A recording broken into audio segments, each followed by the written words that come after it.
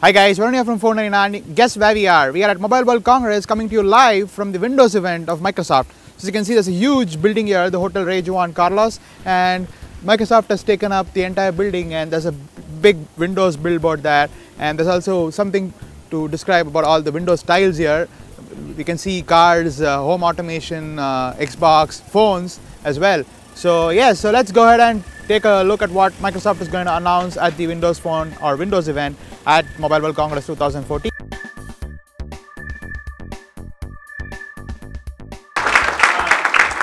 afternoon, everyone. Thanks a lot for coming.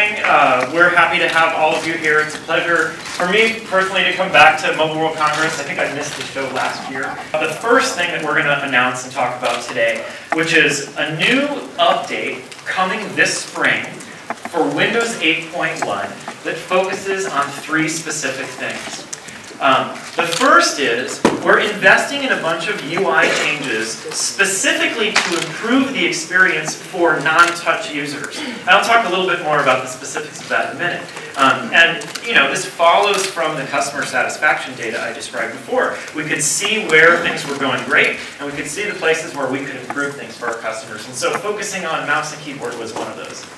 The second, as we look at the hardware devices that are coming to market, we knew that we needed to give our OEM partners more flexibility, in particular to reach low price points. So we've increased generally the flexibility in the hardware requirements for Windows, as well as done technology work to help us get to more price points, and I'll talk about that in a minute.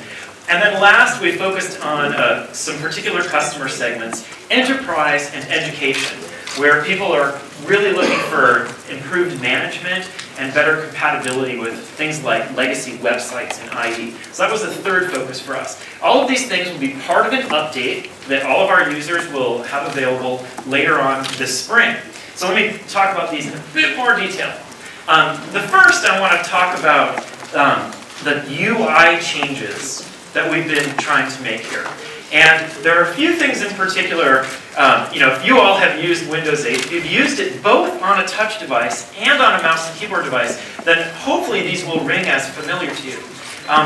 Let's imagine for a moment that I have a Windows 8 tablet, and I'm holding it in my hands like this. And there's a number of things that are very natural to me as a tablet user. If I want to quickly do a search or quickly change my screen brightness, I simply swipe in with my thumb on the right. You get the Windows Charms bar, you get settings, all these things. They're incredibly convenient. Users love that. Or similarly, let's say I'm holding my Windows tablet here in my hands and I want to switch apps. We have great multitasking that people like. I can swipe in with my left thumb and flip between apps, or I can pull in an app switcher on the left and quickly and easily switch between apps. So for touch users, those modes of operation work great. Unfortunately, though, if you're a mouse and keyboard user, and in particular if you're familiar with Windows 7, some of those touch affordances we found weren't really quite tuned as well as we could do for those mouse and keyboard users. And so we saw people experience a bit of frustration sometimes with things popping up from the side. We found people weren't aware where they should look for certain things in the UI, and those are the things that we've really tried to improve with this update coming this spring. So, in particular, we're adding things like a search control, a power button, and settings to the start screen. Because if you're a mouse and keyboard user and you're unfamiliar with the Charms bar, when you go to start, you'll find those things where you have expected them classically, and now they're quite discoverable for those people who don't have touch. We've changed the UI for standard things like the right click of your mouse. When you use your mouse pointer on the start screen in Windows and you right click on a tile, we'll show you a context menu. That's more natural for what mouse users expect, although it's a little less rich a UI compared to the app bar that we currently show on the bottom of the screen. The momentum is ours. We've overtaken BlackBerry, become the third major ecosystem. 96% of the major apps and more every month. And we're gaining market share every day. It all started when we set out to create a better way, to challenge the old guard and imagine something new. An experience inspired by people. An experience that gets you closer to the things you really care about. It's the smartphone reinvented around you. Reinvented to be the world's most personal smartphone, featuring live tiles that get you closer to the people and things that matter most. Reinvented with software that's turning heads and winning admirers. Reinvented with hardware that's making headlines and gaining followers. Reinvented with meaningful innovations, like the best low-light camera and an industry-leading 41 megapixels of zoom that ensure nothing else comes close. And the reinvention continues in 2014. More innovation, more personal, more apps, more windows connected across all your screens, more enterprise features, more phones, more sizes, and more price points, so innovation is affordable.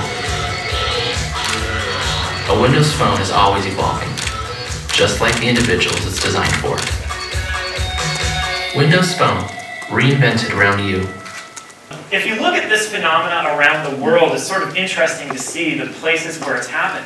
And it's easy to forget that Windows Phone wasn't even in a bunch of these countries a year or more ago.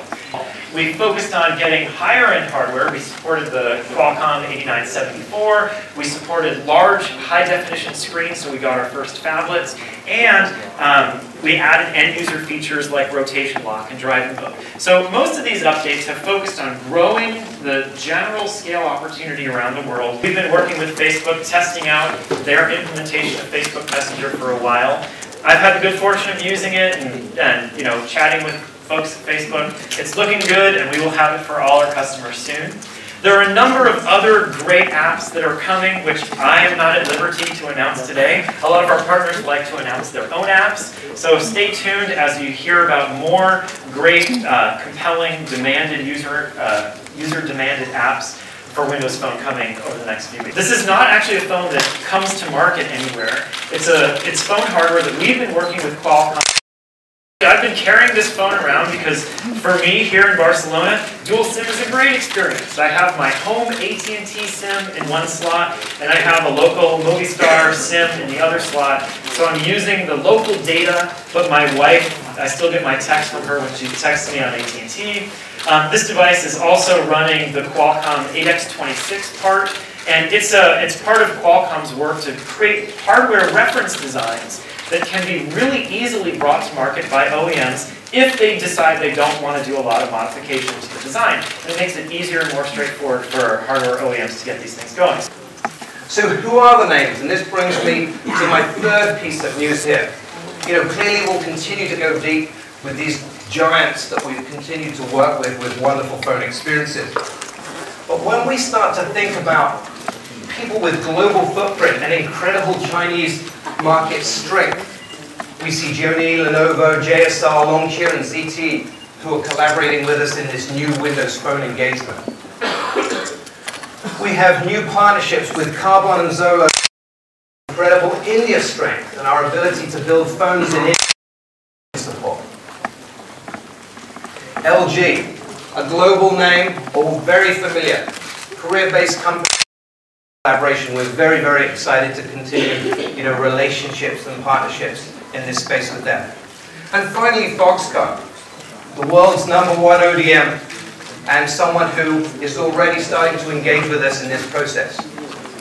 So together, just these partnerships alone represent 56% of the world's smart working and collaborating with them in this new capability.